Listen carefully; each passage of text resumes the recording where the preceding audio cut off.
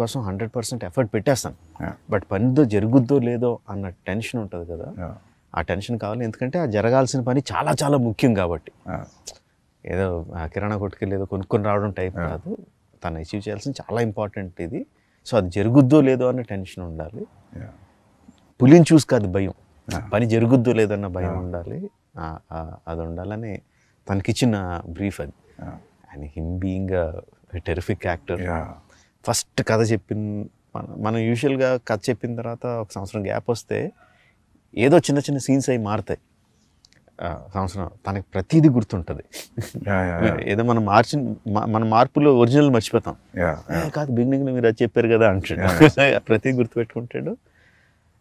అంతే, నేను ఆ పర్టికులర్ షాట్లో ఇలా చేయండి, ఇంత పెట్టండి, అంత ఇది చేయండి అని అంత డీటెయిల్గా ఇవ్వను. ఓవరాల్ దాంట్లో ఏం కావాలో చెప్తాను, అక్కడ ఏం జరుగుతుందో చెప్తాను, and he will deliver. Because అది పులి దగ్గరకు వచ్చి అరిచినప్పుడు ఆ షివర్ తర్వాత హీ ఆల్సో షౌట్స్.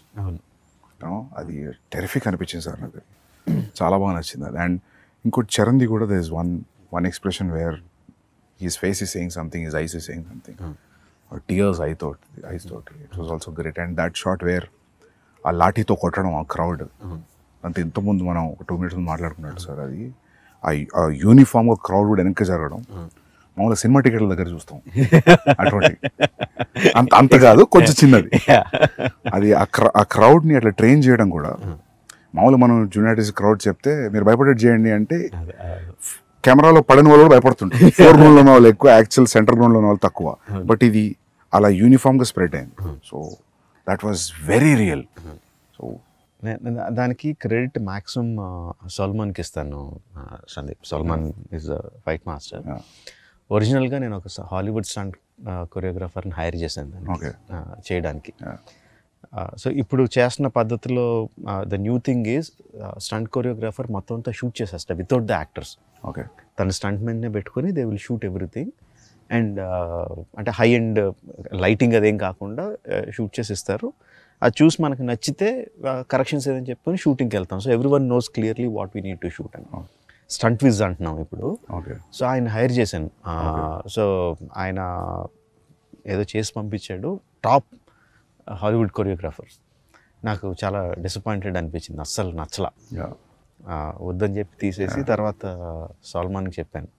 యాక్చువల్గా సల్మాన్కి ముందు చెప్పాను, సరే నేనేదో చేస్తాను సార్ అన్నాడు. నేను సల్మాన్ చేయలేడు అని చెప్పి నిజానికి తను వదిలేసి వాళ్ళు ఆ స్టంట్ కొరియోగ్రాఫర్ని హైర్ చేసి తను ఏం చేయకపోతే డిసప్పాయింట్ అయిపోయి ఏం చేద్దాం ఇప్పుడు, మారుద్దామా, వేరే రకంగా ఏమన్నా ఇంట్రడ్యూస్ చేద్దామా అని ఆలోచిస్తున్నా. ఈ లోపల ఈ గ్యాప్లో ఒక 1 month అయింది. ఈ 1 monthలో సల్మాన్ తను షూట్ చేసుకొని వచ్చి చూపించాడు. I was mightily impressed. తను చెప్పినట్టు నిజంగా ఒక 200 మంది 300 మంది దొమ్మి కింద కొట్టేసుకుంటున్నట్టు అనిపించింది. ఎక్కువ చూపిస్తే బాగుంది అనిపించింది. సినిమాలో చాలా ఎక్కువసేపు ఉంటుంది, చాలా రియలిస్టిక్ ఉంది, చాలా realistic. And what I should say is almost నేను ఓకే అన్న తర్వాత ఇంకొన్ని డెవలప్మెంట్స్ చెప్పాను. 2.5 months చేసాడు తను without hero stepping in. Lovely. 2.5 months అంటే ముందు ఒక 30-40 మంది ఫైటర్లు, తర్వాత ఒక 200 మంది ట్రైన్డ్ జూనియర్ ఆర్టిస్టులు, జిమ్ బాయ్స్, తర్వాత ఒక 400-500 మంది ట్రైన్డ్ జూనియర్స్, ఆ తర్వాత అన్ట్రైన్డ్ జూనియర్స్, ఆల్మోస్ట్ 2000 పీపుల్తో చేసింది అది. Every inch of it is choreographed. Every bit, ఎవరు ఎటు తిరగాలన్న అంతా కొరియోగ్రాఫ్డే. But it looks complete chaos. It looks very real.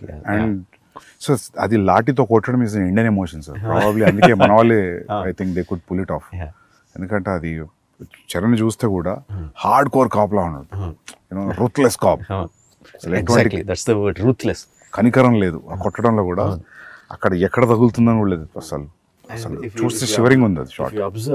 He doesn't look at the people that he's hitting. Because his eye is on something else. And I think actors kuda nijanga anta gatti kodte chachipotadu aక్కడ. But we should feel that he's hitting. So the way he moves his body anta kuda చాలా violent గా ఉంటది. Face మాత్రం సీరియన్ గా ఉంటది. Just one intent look. అదే sir, ఆ look లో ఆ కొట్టేటప్పుడు తర్వాత ఒక లుక్ ఉంది టీయర్స్ తోటి. But when is hitting also అది ఒక మూమెంట్ లాగా వెళ్తుంది, ఒక వేవ్ లాగా వెళ్ళింది. అండ్ వెన్ ఈ was hitting it is getting cleared.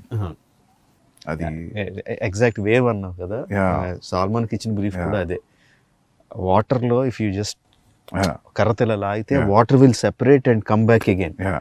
So crowd కూడా నాకు అలా వాటర్ లాగా ఉండాలి అని చెప్పా. Is going through it and great. But అది 2 months of whatever hard work, great sir. అది you will love it because damn sure that you will love it when you see the whole sequence. yeah I'm sure I mean I tweeted about it also, trailer the అది అసలు అంటే చాలా impossible stuff అంతా చూసాం ట్రైలర్లో.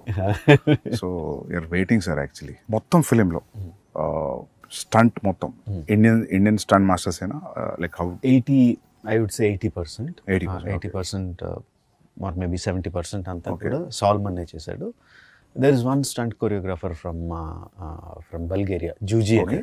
he came in, యాక్చువల్గా first తన stunt choreographer ఈ చరణ్ యాక్షన్ సీక్వెన్స్కి నేను కెమెరా కూడా అందులోకి తీసుకెళ్ళిపోయాను. One camera will be like ఆ 2,000 మంది crowd, the cameraman is also there holding a hand camera and no moving along with the crowd. So దాన్ని capture చేయడానికి అని చెప్పి అడిగా. Even though is a stunt choreographer, చేస్తానని వచ్చేసాడు.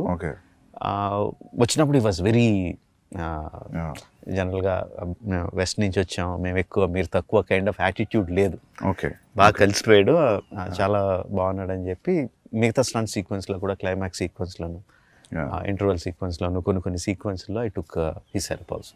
So both this guys did the entire job. But మీరు కూడా నాకు తెలిసి చాలా యాక్టివ్ ఇన్వాల్వ్ అవుతారు కదా సార్ స్టంట్స్లో? చాలా ఇష్టం స్టంట్స్ అంటే. I think like you involve like a dialogue scene on a dialogue paper ఎట్లా వెళ్తాము, I think you go that way. I look forward for the day where we shoot stunts. చాలా ఇష్టం. Me every film interval is always a bench mark. నేను ఒకరోజు film స్కూల్లో symbolisms గురించి class నడుస్తుంది సిడ్నీలో.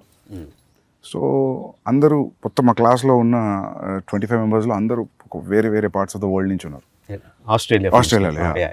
సో సింబాలిజం చూపిస్తుంటే నాకు అందరూ వాళ్ళ కంటెంట్ తీసుకొచ్చి చూపిస్తున్నారు. నాకు ఏం చూపించాలి సింబాలిజం అంటే, నాకు ఆ ఛత్రపతిలో తిప్పర మీసం గొడుగు పెట్టడం ఇమీడియట్లీ ఆ ఎపిసోడ్ తర్వాత అది చూపెట్టా.